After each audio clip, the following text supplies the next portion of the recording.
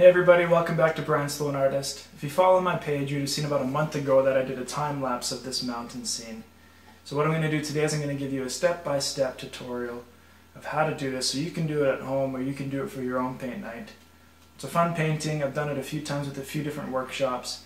Everybody's always had a lot of fun with it. So let's dive right into it.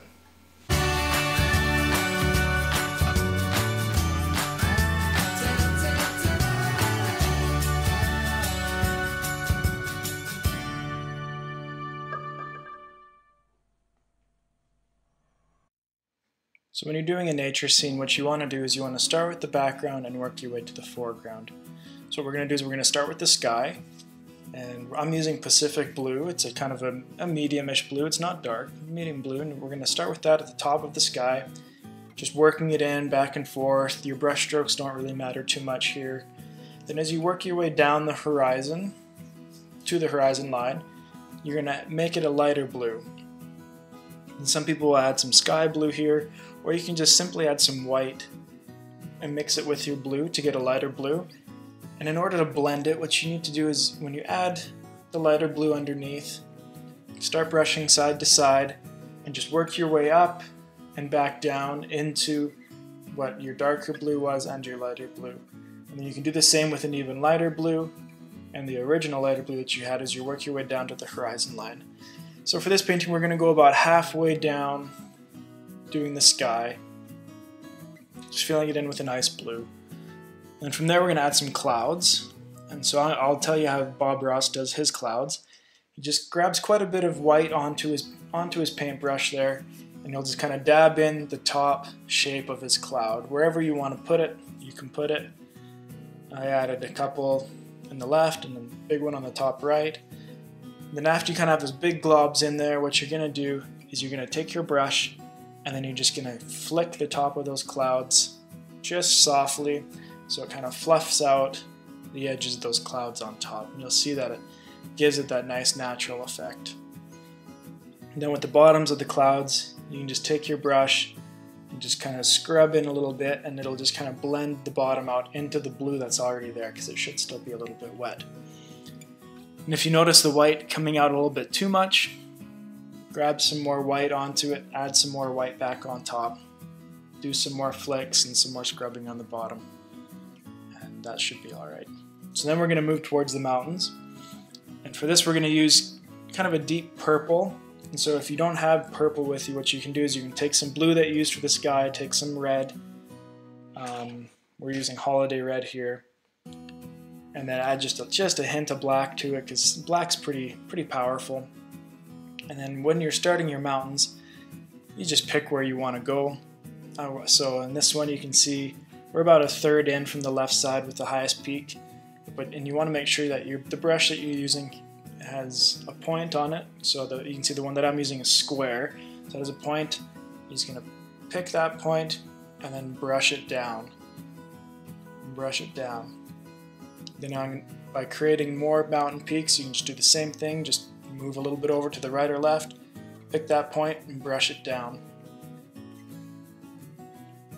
Once you've got that all blocked in, you can add in some lighter highlights, some snow. So this is where you want to make sure that you know which way the light source, or in this case since it's nature, the sun is coming from. And so for us it's coming from the right side, our right side of the painting looking at it. So the brightest highlights are going to be on the right sides of those mountains. And so we're just adding them in there, doing some dabs. That'll create the texture of snow instead of doing brush strokes down. Once you've kind of got the lighter highlights where you want them, we're going to mix some white in with that purple, that dark purple that you had already, kind of make it a medium color, and those are going to be your medium highlights. And so we're going to go back in and dab in between all of the light patches of snow and a little bit over top, and then that'll create more of that that depth and that contrast that you're looking for. And sometimes when this happens, you'll go over your light highlights a little bit too much, but it's really easy. Just grab some more white after, some pure white after that, and go back over, and you can just dab over where you want those bright highlights to be. I recommend having really bright highlights right close to the tops of the mountains, as that's where it will be the most vivid and most seen, because at the bottom of the mountains we are going to cover some of it up a little bit. And then for the shadowy side on the far left, that's where I did some more brush strokes to kind of create that more shadowy, distant effect. And then afterwards at the very bottom, I took just a tiny bit of water onto my brush and just kind of stroked up the mountainside to create that misty effect that you would see at the bottom of the mountain.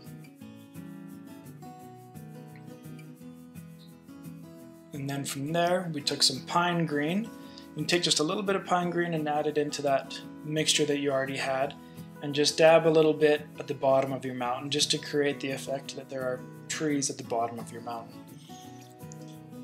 But then we're going to take some pine green, mix it in with a little bit of black to create a nice deep green. And then as you can see here, I'm using a fan brush. If you don't have a fan brush, just find a skinny brush that you have. I've also done it with square brushes. They're just, if you turn them vertical, then they get really skinny. And we're just going to dab in the pine trees that are at the opposite side of the lake. And as you can see here, they don't need to be super detailed. Just by dabbing it in, that's going to create the texture that you need for the pine trees. And for those of you who like order and like things to be symmetrical and whatever, forget that. Trees don't grow symmetrically in nature, so it looks kind of funny. They just need to be random heights. Make the left side trees a little bit taller, and then as you work your way towards the middle, kind of have it slowly work your way down to be smaller, and then back up on the right side again, and that'll create the effect of the distance of the lake, that the far shore trees are shorter because they are further away. And then once we have that done, we're gonna add in just the dirt on the bottom of the trees, kind of the shoreline, just a very basic. So we're just taking, we have espresso brown here. You can take a burnt umber, even a raw umber would work fine. And grab that and just kind of work your way along the bottom of the trees. And as you can see, just working your way around the lake there. And from there, we're going to add in the lake itself. And so here we're using the same blues we used for the sky, the Pacific blue. But then we're also adding in a little bit of turquoise. And so I like to add in the turquoise closer to the shoreline. As you add that in close to the shoreline, then it acts more as a reflection of the trees because it adds that kind of a green color to the lake.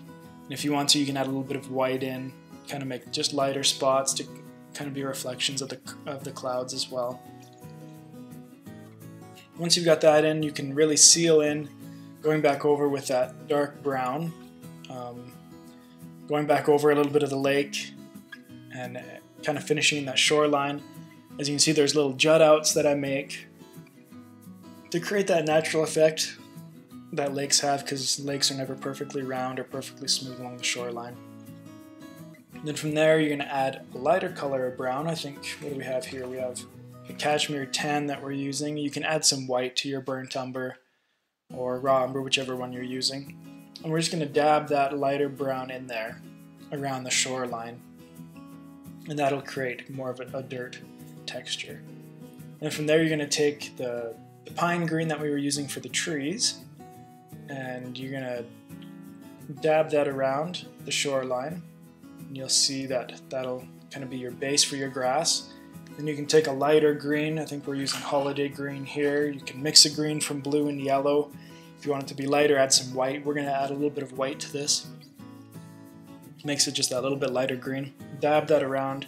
Remember, you don't want to cover the whole thing because you want to be able to see the browns and the darker green underneath it. So that really creates that texture that you're looking for in that depth. And then over top of that lighter green, then you can add some yellow. We're just using a bright yellow here. And just dab it in there with that same brush that you're using. Once you dab it in all the way across, that kind of creates that texture of flowers.